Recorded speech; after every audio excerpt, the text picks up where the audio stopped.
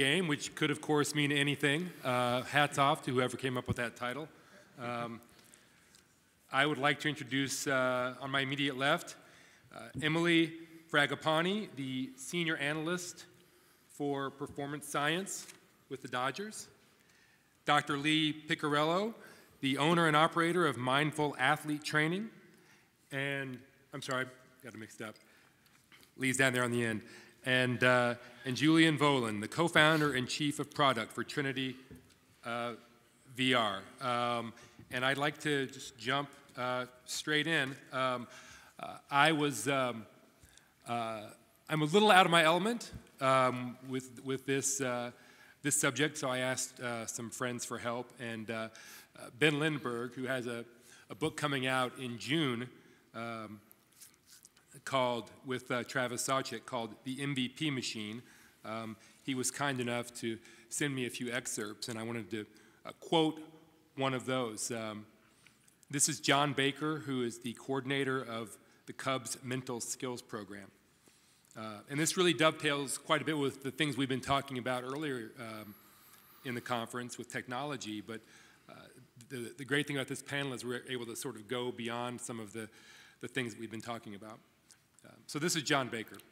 You think about things like spin rate and exit velocity and how they're changing how we view baseball. Well, those things are effective because they have science behind them. And that opens the door to other things that have science behind them, things like mindfulness or meditation practice, or what I'm trained in now, which is mindfulness-based attention training. So, Emilee, could you talk a little bit about some of these sort of not spin rate and launch angle, but some of the other things that the Dodgers are looking into these days? Yeah, so I think that obviously, a lot of teams are looking at kind of those types of metrics, but with the Dodgers, we are trying to make a lot of these things more applicable. So with all of the data-based technologies and things like that, and particularly in practice settings and trying to apply those to in-game skills. And so, there's obviously a ton of technology out there, StatCast at the major league level, and then, we have like Rapsodo and things like that at the minor league level. Edgertronic has been big. Just trying to figure out how to make those things applicable to the players and to the coaches, to try to take it from being a front office thing used to trade and cut guys and try to make it more accessible for players. How do we develop you? How do we make you better? How do we bring this to a place where we can utilize it to, increase your stock? Because obviously the front office wants you to succeed because it has money invested in you, and you want to succeed because it's your career, and trying to make those things, bring those things closer together. And Emilee, I want to get back a little bit later to how you interact with the coaches, but Julian, could you talk, maybe give us your elevator pitch on what you're doing right now? Yeah, so at TrinityVR, we are trying to build a platform to train those perceptual cognitive skills. So there's a problem right now in being able to train on some of these decision-making skills and then applying that to and correlating that to on-field transfer. So what we do at TrinityVR is we offer a platform for you to test different perceptual cognitive skills and decision-making around pitch type identification, area identification, strike identification. We expose all these metrics within our platform so that you can get a holistic view as a sports scientist or an analyst of what are your benchmarks and norms within your organization, and then and then you can design a program around those benchmarks to then drive improvement. So it's testing and training within Diamond FX. And Lee, that word holistic comes up quite a bit in my research for this panel. Could you talk about what you do for a bit? Well, Mindful Athlete Training, we developed a holistic metric that we feel is the best representation of an athlete's entire integration of systems. We look at the heart, we look at the brain, we look at muscles and the nervous system. To speak to your original comment from the gentleman from the Cubs, mindfulness is a very abstract concept. There is more and more science that is supporting how it literally changes brain anatomy after extensive training, mindfully based meditation practices. But I think the key thing to understand is that mindfulness, simply defined, is paying attention on purpose, in the moment, without judgment. That's the objective. The hard part is that you can teach athletes to breathe diaphragmatically. You can teach them to engage in mindfulness-based meditation practices. But if you're not quantifying their progress, the game within the game that's being so dramatically driven by numbers, you're not going to hold the retention of the athletes. You're not going to get buy-in. And I think what we do at Mindful Athlete Training, when we were here last year, we were fortunate enough to listen to a Director of Player Development panel with Andy McKay and Chris Getz. And we actually posed one of the questions, what would the value of a mental skill metric be? And the answer was, it would be invaluable, but we're not quite sure that that can be developed. So we went to work. And when we look at the 4 different types of the key domains of human performance, let's just make something clear, folks. This is not necessarily a baseball-related objective. This is a human performance objective. And I can't emphasize that enough. Because if you think about any individual's ability to integrate systems, what I'm doing right now requires a fair amount of integration. This is my game day, and I just got a 93-mile-an-hour slider. So now I have to adjust in the moment, and it's all about the attentional shifts that an athlete goes through, and we feel that we have now been able to quantify an athlete's ability to engage in that shifting process over time. And we'll talk about those metrics a little later. Emilee, one of the things that we've seen, and this is highly relevant to people in this room, is a great number of what we might have called, maybe still call hobbyists or amateurs, have been hired away from various websites and to work on the analytics departments. But there's probably not as great a wellspring of talent in the sports science area. How do you find and cultivate people with the necessary skills and interest in baseball, given how little probably correlation there is between those two things? Yeah, I think it's a good question. You're right. I think that it's just generally a smaller subset of people who have those overlapping interests.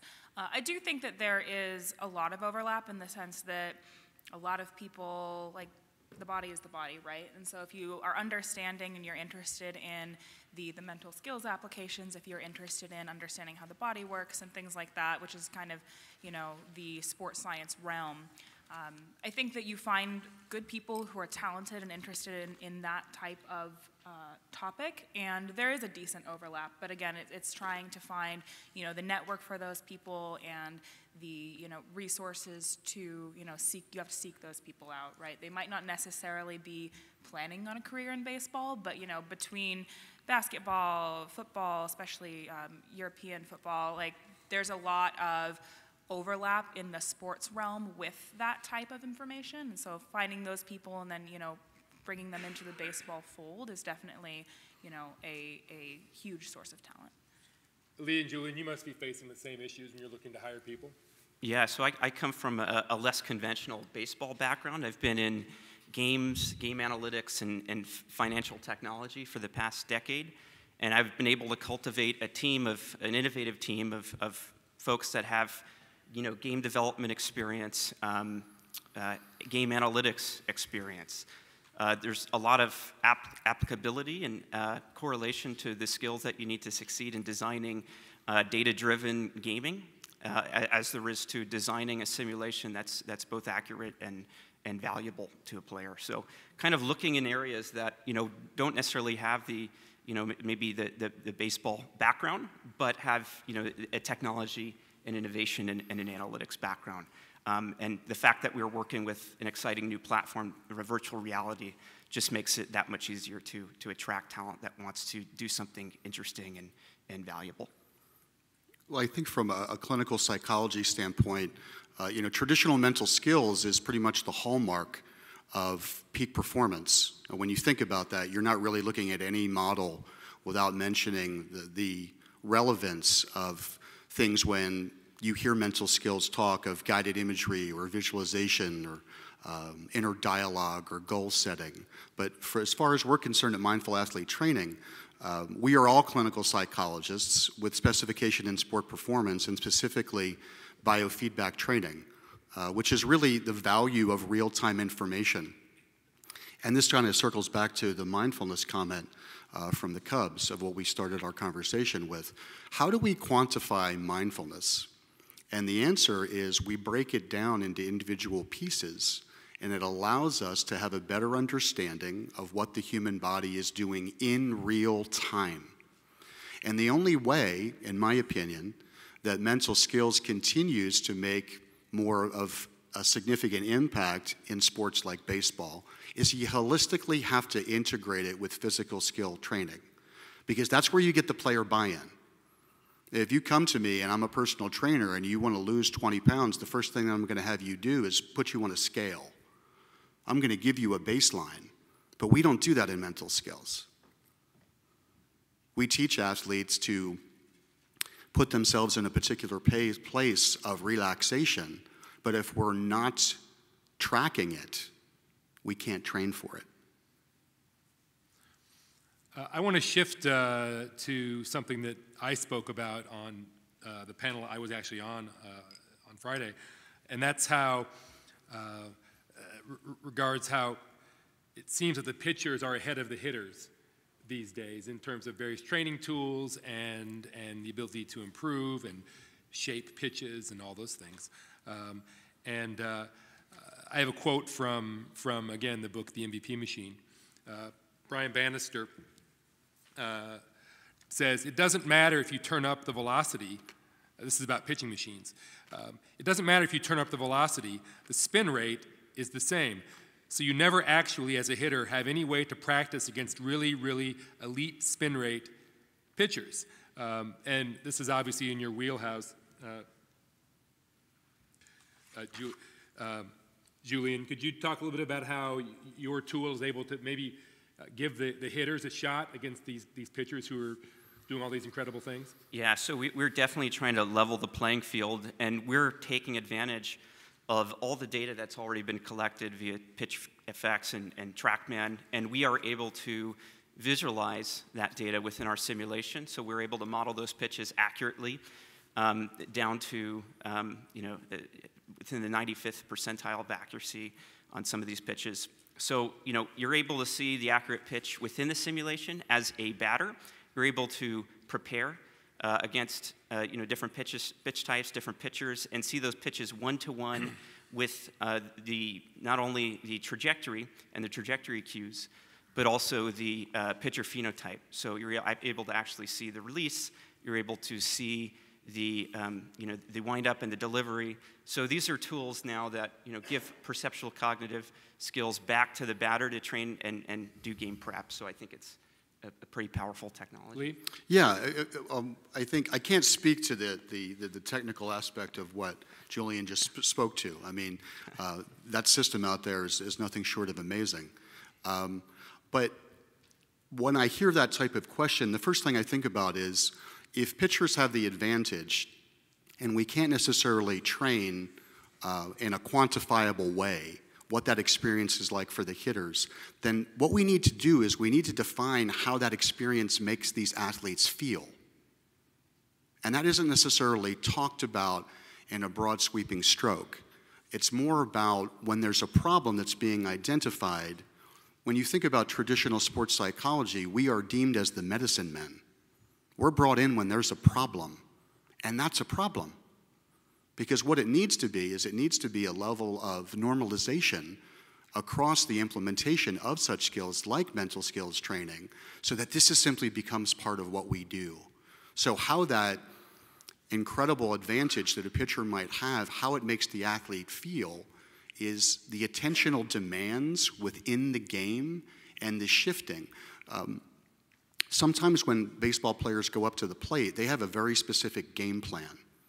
They've scouted the pitcher. They know how that pitcher attacks them. They know exactly how good they are historically, and they have a very specific plan. But if something happens early on that at-bat and that plan gets disrupted, how do we simulate that transition? How do we simulate that emotional change that the athlete goes through? And one of the things that we do at Mindful Athlete Training is we overwhelm the senses. We saturate them to the point where an athlete the basic aspects of staying calm, being focused, engaging their muscles, and then integrating it with a holistic at-bat, they need to overlearn it and rehearse it with quantifiable metrics all along the way of to what degree they are actually staying in that optimal space where action and awareness merge and time slows down, because that's the flow state. And there's a ton of science on flow state and what exactly goes on with that. But if we can't necessarily take those athletes to that place of gross unfamiliarity, well, I don't care how many reps you get. No disrespect to virtual reality. It's not necessarily about the reps. It's how the reps make you feel. And that's something that we can put our finger on in today's world, and we can teach these athletes. So I reached out to Gabe Kapler, who had some lovely things to say about working with Emilee. And Gabe actually was kind enough to send me this question for Emilee. You have a math and data background, and you're also drawn to player development. With many farm systems still having a healthy smattering of veteran coaches with playing backgrounds and maybe less familiarity with data, how do you take data that's interesting to you and make it digestible for coaches? Yeah, that's a good question. Thank you, Cap. No, I think that this has been like a huge focus for us in the type of information that we have, to the point, again, of trying to develop guys and to actually make it interesting. So I think once we identify pieces of information or types of technology that we think are interesting and have potential to be an applied application for guys, I think that it's really important for us to try to direct the communication and the delivery to the individual player or the individual coach. So obviously, you know, the building relationships with guys to know how they think, what they care about, what they're interested in is, one basis. Like presenting the same information as a table to one coach, but as a, line plot to another coach. Like that, little things like that help. I think moreover though, we're just measuring things that coaches already look at, right? And so, I often liken it to, before radar guns, you were looking at velo, and now radar guns are fully accepted. So how do you just turn the dialogue away from, hey, this is data and you should be interested, and more towards, you're already looking at this. We can make it, more precise, and we can make your job easier, we can make the player's job easier, and kind of just change that dialogue into something that's less threatening and something that is more accessible to them already, instead of trying to reinvent the wheel.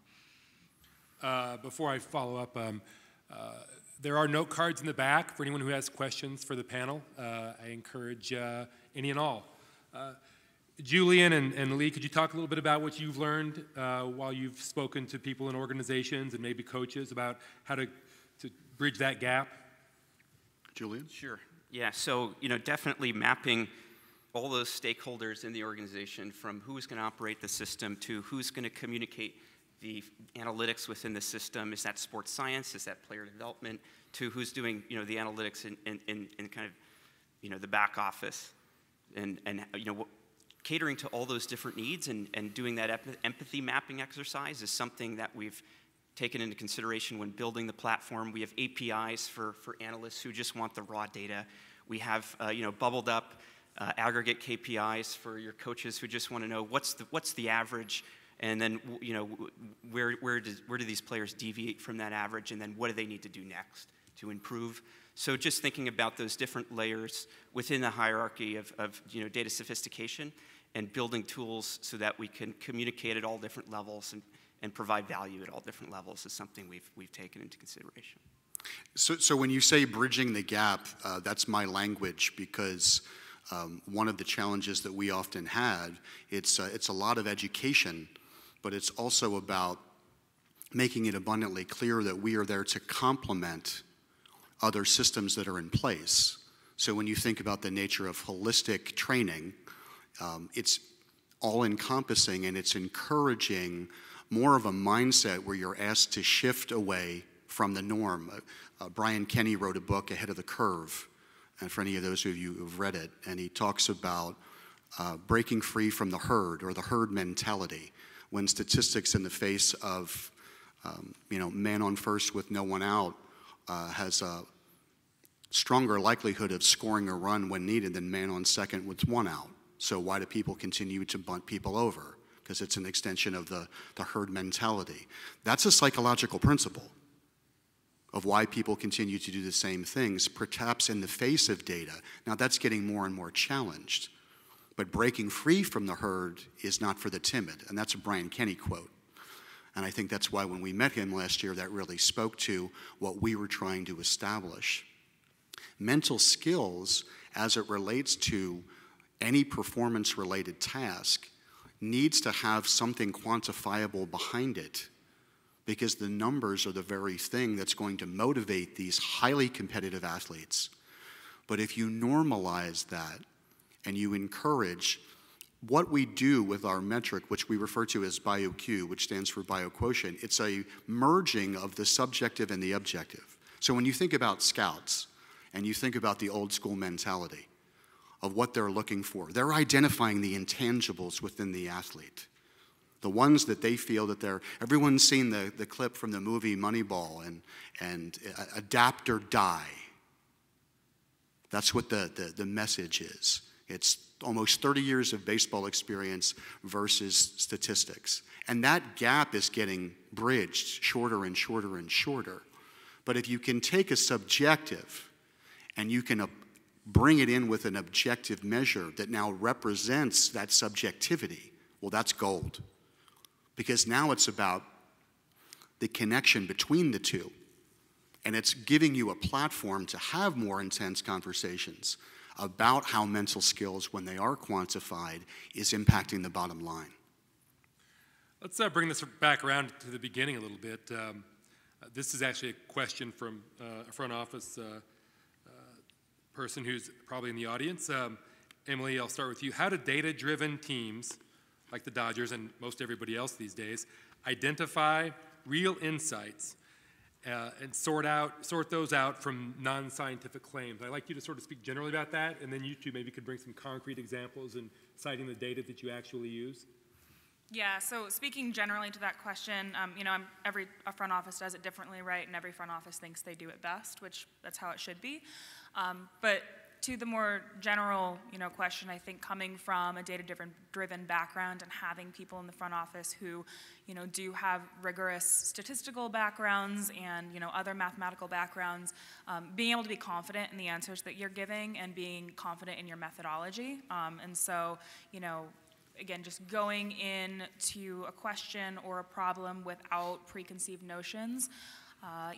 Obviously you draw from baseball wisdom, but, being able to go in with a fresh perspective and not necessarily trying to prove a point.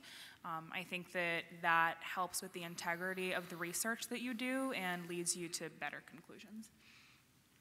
The current research that we've been doing is strictly at the Division I baseball level. We are based out of Philadelphia, and a big reason of why we've visited at SABR, our journey began in the winter meetings in Orlando a couple of years ago, is to seek out developmental partnership. And why I think that's relevant is that speaks to the relationship between mental skills and performance. The idea of how we are trying to make better connections for athletes and increasing their awareness, this mindfulness quantified, we'll just call it that.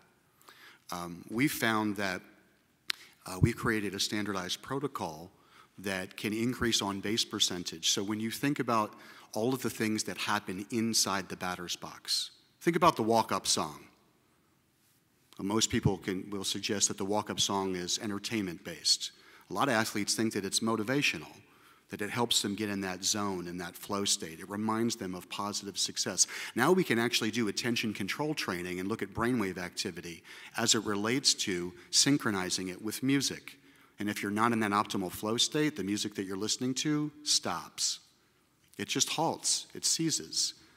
So we're increasing the awareness of the athlete in small vacuum type situations, but getting it to the practice fields, getting it to greater simulations, because it's all about impacting in between the white lines. That's what baseball is the most interested in. And that's the hurdle with mental skills, no matter what organization you're with, whether you have one person, whether you have an army of them. It's in the relationship between those factors. And Lee, what are you measuring specifically? We're measuring heart rate variability, which has been in baseball for a long time, but it's only one piece of the puzzle, because if you can teach someone how to regulate heart rhythms in real time, that's still not accounting for the other variables. What I'm being asked to do right now, I always try to provide real-time examples. So, you know, the lights are kind of in my face a little bit. I can't really see everyone's face. And that encourages a tad bit of anticipatory anxiety because I'm a human being.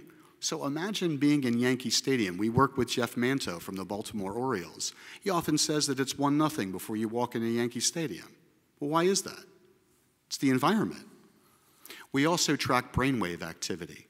We can look at ratios of how well someone is actually focused in real time. We can measure neuromuscular timing down to the millisecond. There was a presentation yesterday about the timing of hitting, and they were using the metric 417 milliseconds and how pitching was disrupting that timing. Now we can actually measure someone's bat speed, and we can see the timing in milliseconds as it relates to an external stimulus and how it's impacting their neural pathways. We can strengthen neural pathways. Think about that for just a second. A neural pathway is how well we process information. And if I can strengthen that neural pathway by constant repetition and thousands of repetitions over time, those neural pathways, like a brand new cognitive superhighway, get much wider. They get smoother, which allows me to process information more consistently. And the fourth measurement that we take is just pure reaction time. So if we can quantify calm, focused, engaged, and integration and put them all together, well, now we have a holistic metric which can organically grow with the athlete, from pre-draft analysis through the scouting system all the way up to player readiness. It grows with them. Imagine that for just a second and the impact that that can have. Because the sooner that we get to these athletes, now the normalization of what we do becomes part of their everyday. And that stigma of mental skills doesn't necessarily apply because I'm just a hitter, let me hit. And there is philosophy that is consistent with that. Psychologically, we need to respect that. But the more that we integrate science into mental skills, it's just going to impact the bottom line of the players and the organization. Julian? Yeah, so I think at TrinityVR, we do view kind of a holistic talent indicator as the holy grail. Kind of the Google PageRank of player value and ability. There's a long road to get there, especially with virtual reality. It's still early days. We've only had really good consumer headsets for about the last 2.5 years that are even capable of delivering the refresh rates and the resolution to do these types of drills. So there's still a body of research that needs to be developed to validate the efficacy and the transfer of what we do. We've worked with pioneering teams over the past year throughout our beta program, already have commercial agreements with those that have conducted their own internal analysis to measure on-field performance and correlation. We plan on doing an IRB this year, but it is a road, and we're in new territory, so it's going to be a journey. So just a reminder, if you have any questions for the panel, there are note cards in the back. I have one more, and I'm going to ask you to put on your prognostication caps. A lot of this, we're talking about what's happening inside the mind, but we're also talking about technology. I know, Lee, wearables are a big part of what you do. Yes. Obviously, VR is technology. Lee, what do you see your world looking like in 5 years? Wow. What's coming? What's coming? A mindful athlete training facility in every ballpark in America. Other than that, technology, I think, is going to allow the mental skills, the psychology to assist with process of change. And I think that's what we're really talking about up here. It's process of change. And we as human beings go through resistance to change because it's against the norm. Clinically, that's what we call stasis. Stasis gets disrupted. When something new is brought into our world, it breeds unfamiliarity. It leads to, at times, levels of insecurity and even resistance. And it drives us back to the norm, what we know. Our biggest challenge in mental skills as it relates to the future of baseball and other professional sports is to continue to assist in the development of these athletes, that the natural byproduct of change is a normal one, but to be more uncomfortable in time is the real key. Because the more you expose yourself to a level of discomfort, then that becomes more of the norm. Julie? Yeah, I can speak from more of a technology standpoint. In 2 years, we'll have headsets that are double the resolution they are today. I'm sorry, how many years? 2 years, 24 months. We'll have 4K resolution displays. We'll have update rates of 120 hertz on the headsets, and we'll have a field of view exceeding 120 degrees. In AR headsets, we'll have the first viable consumer AR headsets. We will also have, in 3 years, edge computing. So edge computing and 5G will enable the remote rendering of right now we have a laptop and we have a device. With edge computing, you have your compute on the cloud, distributed, and then you have a light client. So every player is going to be able to take this with them on the road and get the same experience that today they get on their laptop. This is going to dramatically reduce the cost. This is going to improve the quality of that experience. So it will kind of open up and enable the access to a wider volume of players within any organization. So, Emilee, that's a broad question for you. Maybe just think, there's one thing you're particularly passionate about and what that looks like in the next 5 years? Yeah, I think, to your earlier point, so I work mostly with position players, to your earlier point, that hitting is a little bit behind pitchers. So I think that's something we're excited about, is being able to expand our technology and data resources on hitting in particular. I think that that's something that teams and the industry at large, Fangraphs, things like that, is turning its attention more to. The pitch characteristics have been around for 10 years, and that's something that has gotten a lot of attention, but as we start moving into the hitting realm, it being kind of fundamentally a harder problem.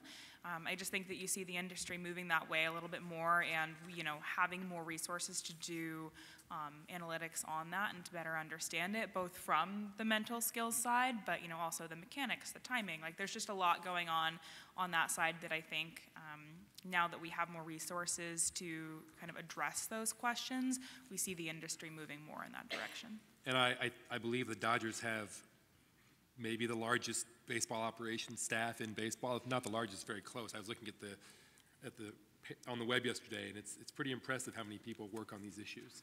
Yeah, we have a really good group. Some questions from the audience. This one's from Tyler, and this is for anyone who cares to answer. In a tech data-driven revolution, how do we avoid fitting players to a mold who appear to be much more dynamic? How do we optimize a player's unique features, biomechanics, physiology, mindset, etc.?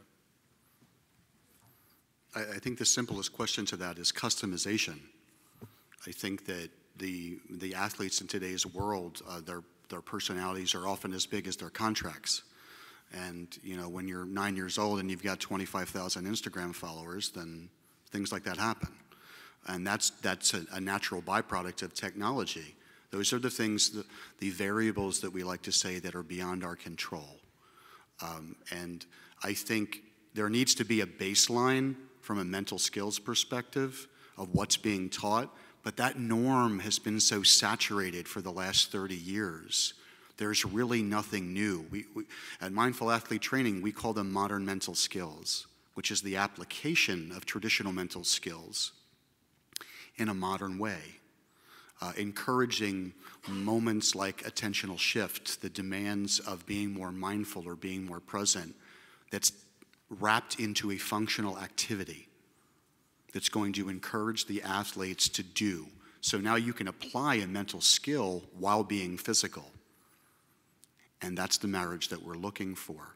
It's the relationship between mental skills and physical skills that I think back to the holistic aspect of where things are going, what the future looks like. We've had a lot of people stop in the last couple of days, even last year, which had a big reason as to why we wanted to return to SABR. What we are doing is the future. There's no doubt about that. It's really just a question of how technology, which I have no problem saying is beyond my pay grade, because there are aspects of technology that are going to continue to allow me to infuse in 2 years what we started with in the winter meetings and what we have now. My two associates that are with me here today, we all kind of laughed. We've reduced our equipment by 2/3 in 2 years of the things that we actually need to implement what we call the mobile mind gym. So we can take it now place to place, and the relationship between all of this and how it impacts player development, I think it needs to be talked about more open, more frequently, with the diversity of perspective, to get more creative thoughts about this topic out in the open. Emilee, do you find that you need customized plans for each player? Yeah, I think so, and I think that importantly too, especially from an analyst perspective, is like to remember they're human beings, right? And I think that sometimes gets lost when you're looking at a list of player IDs. But being like spring training's great. We have a lot of the analysts come into town. You can actually meet the coaches and the players.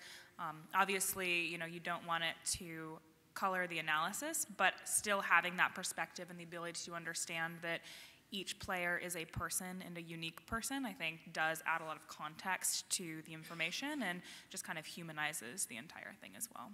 Well said, Emilee. Lee, this one is directed to you specifically. Okay. Why is, quote, without judgment, unquote, one of the elements of developing mindfulness? How does that apply to players of different cultural and educational backgrounds? It's as wide as the Grand Canyon is the answer, is because we all judge ourselves, back to Emilee's point, because we're all human beings. I myself just this morning judged myself for just a brief nanosecond as to what degree I was thoroughly prepared for this panel discussion, because there are two people on it that I don't necessarily know, and I tend to over-prepare. So when you think about our level of preparation, think about performance, think about readiness. How often do we actually engage in judgment? We do it all day long.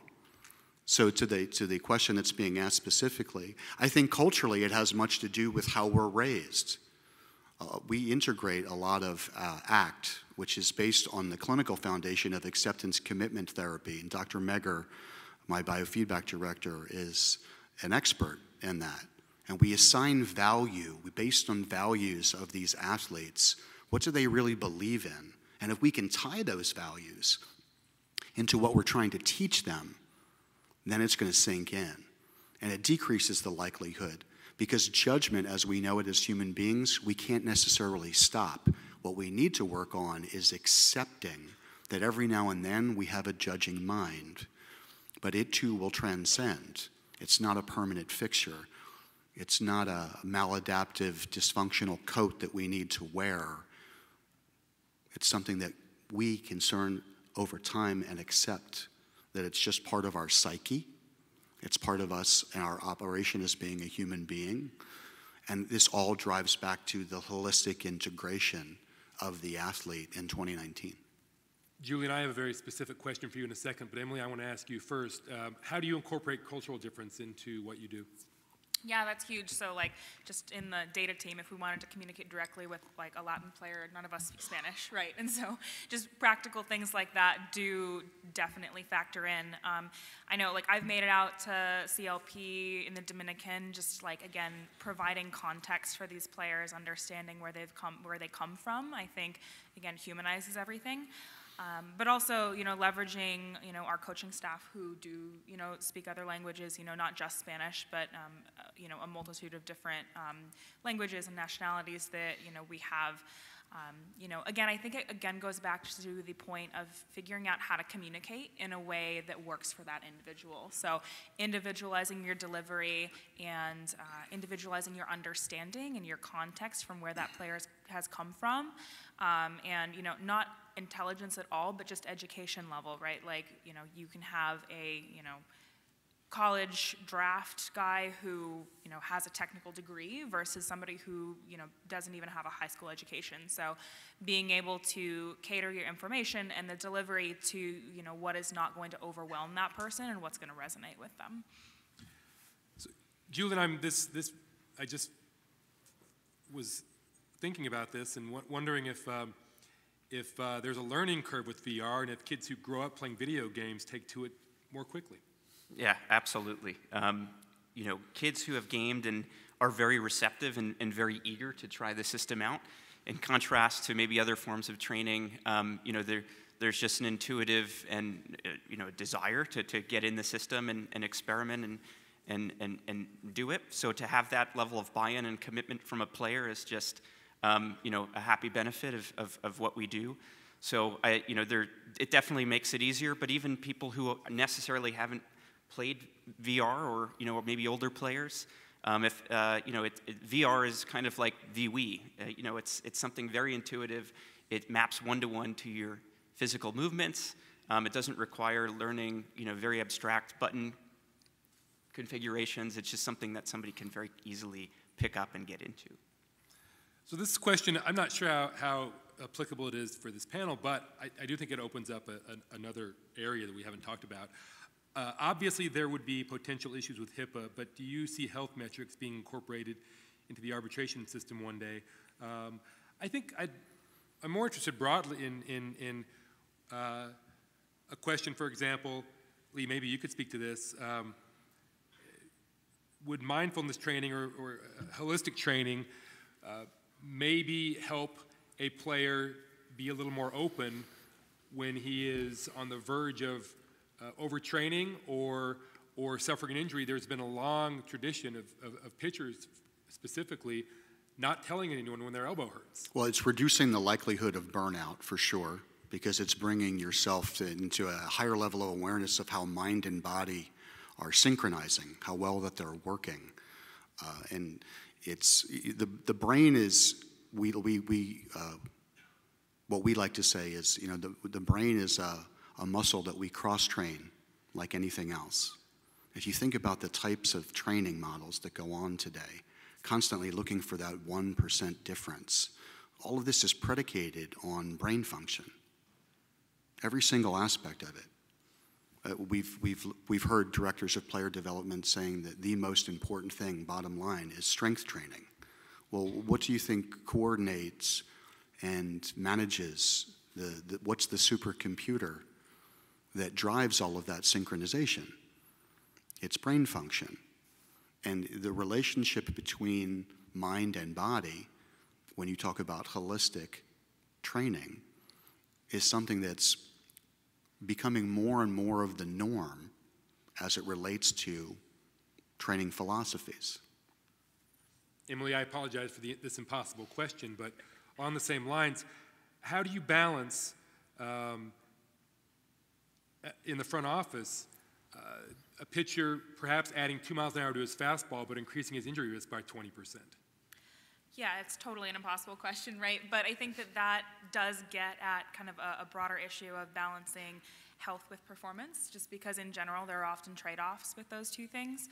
And so, you know, the cold analytical answer is you figure out what the expected value of those, you know, two things are, right? But I think, again, trying to separate, at least on my part with the particular group I work with, trying to separate us a little bit from the trade decisions and the cut decisions, and a little bit more towards, you know, maybe a focus on development. You know, I can't necessarily speak to, you know, the broader question, but I think that that's definitely something that we factor in and that, you know, generally would want to defer to the human being, right? So potentially, you know, you want to do what's best for that player's career without jeopardizing that player. And so, you know, there might not be a rigorous, like, dollars and cents answer to that, but it being something that we do have to factor in the decisions that we make.